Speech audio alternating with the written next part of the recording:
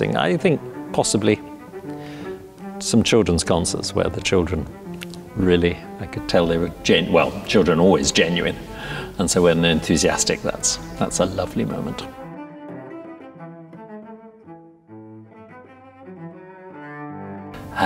Yes, I mean, in terms of teachers, there was my teacher, Jane Cowan, my main teacher, and then there was Sándor Vég, the great, if sometimes difficult, Hungarian violinist, from whom I learned a lot, and then two people who, thank goodness, are still with us. In fact, they're both hopefully involved in my birthday concert.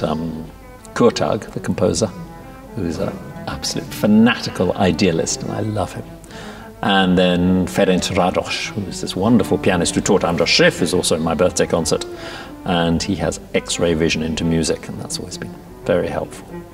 So I suppose, in terms of, anyway, of influences, but then I've had so many wonderful players I collaborate with all the time. I mean, like Joshua Bell, the violinist, Connie Shee, the pianist, Stephen Huff, the pianist, Olli Mustonen, the pianist, Tabea Zimmerman, violist, people like that who I like. They've sort of been regular markers in my career somehow.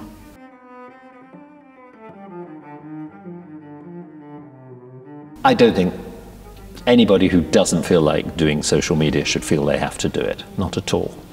But if you sort of feel, I just have sort of little sentences come into my mind, I think, why don't I share them? So I do Twitter. I'm not sure I'm proud of it, but I do enjoy it.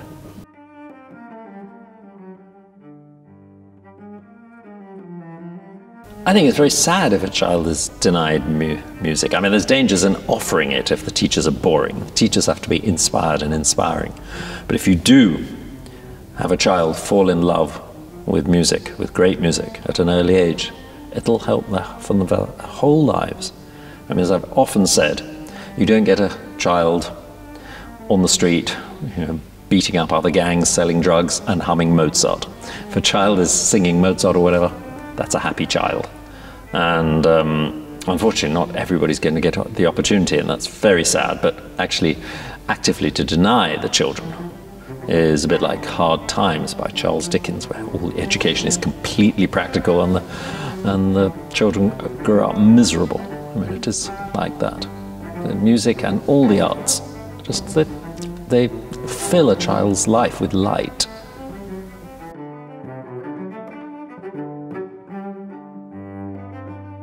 Well, music at my school, I did go, my main school was a very musical school, the City of London School. I was only there for 4 years, but that was very musical. So I can't say the teaching was always inspired, but I was getting inspiration from my family, who were all musicians. And again, that's such a great thing for a family. If you all play music, then you've got so much more in common. Then you can't drift apart. Like, I don't know of any musical sibling, hardly any musical siblings drifting apart, because you've got that bond. You meet the same people, you react to the same things. You've always got so much to talk about, and that's true for me and my sisters. But also I was getting it from my great teacher, Jane Cowan. I was getting inspiration on a daily basis. I think I had 6 lessons a week at one point.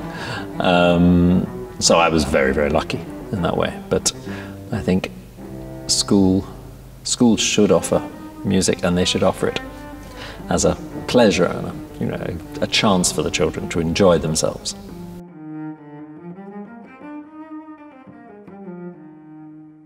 I can't say I've seen any effects so far for Brexit, but of course we're all a bit in fear and trembling.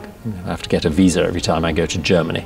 It's going to be a pain for me personally, but I don't think I'll be the one who really suffer. It's more players in orchestras and things who have permanent jobs in other European countries. They all feel very insecure. And that's such a pity, because these orchestras, like our football teams, they just benefit so much from having people from other countries in them. I mean, and the sound of the orchestra changes and the atmosphere changes. It's great. I mean, music is an international language. It'd be terrible if we shrink it so that only people who are from here can play over here.